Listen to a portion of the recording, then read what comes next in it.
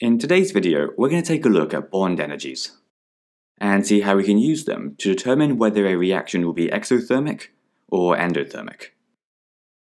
When we say bond energy, what we're actually referring to is the amount of energy needed to break 1 mole of a particular covalent bond.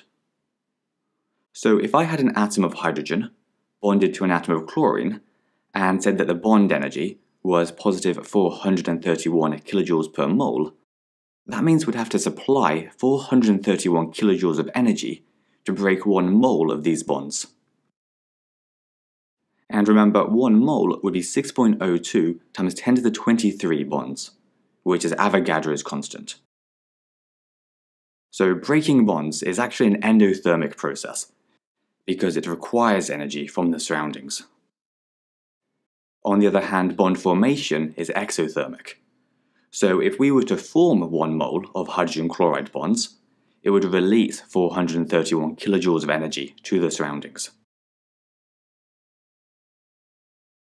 So if we took a simple reaction, like hydrogen plus chlorine goes to form 2 hydrogen chloride, and we were to think about it in terms of molecules, then we can see that for the reaction to work, we'd have to break this hydrogen-hydrogen bond and this chlorine-chlorine bond, which would both require energy and be endothermic processes, and then would form 2 of these hydrogen-chlorine bonds, which would release energy and so be exothermic processes.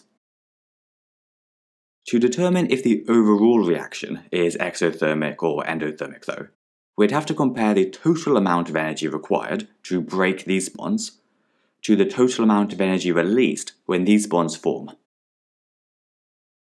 In an exam, you'll normally be given a list or a table with all of the bond energy values that you'll need. And to work out the overall energy change, we just do the energy required to break bonds minus the energy released by forming bonds, which in our case would be 436 for the hydrogen-hydrogen bond, plus 242 for the chlorine-chlorine bond, minus 2 times 431 for the bonds within the 2 hydrogen chloride molecules, which simplifies to 678 minus 862, or negative 184 kilojoules per mole. And if you get a negative value like this, it means the reaction must be exothermic, as the chemicals are losing 184 kilojoules of energy to their surroundings. Before we finish, let's try one more example. Nitrogen and hydrogen react together in the following reaction, and the bond energies for these molecules are shown in the table. Calculate the overall energy change for this reaction. Now, although you don't have to, I think it's definitely easier if the first thing you do is draw out all the molecules using their displayed formula, so that you can actually see the bonds.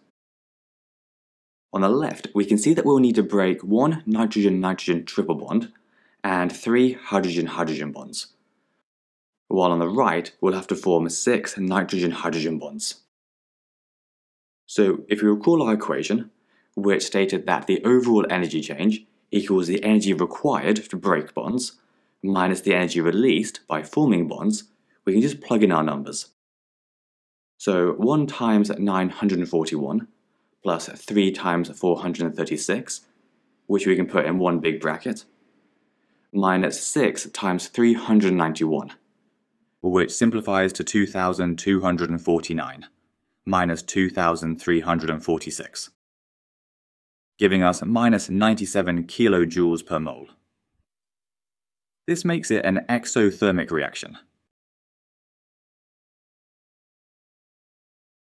If you haven't heard yet, you can find all of our videos on our website, cognito.org. You'll also find questions, flashcards, exam-style questions, and past papers.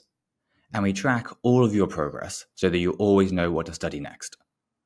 So sign up for free by clicking here, or browse our playlist here on YouTube.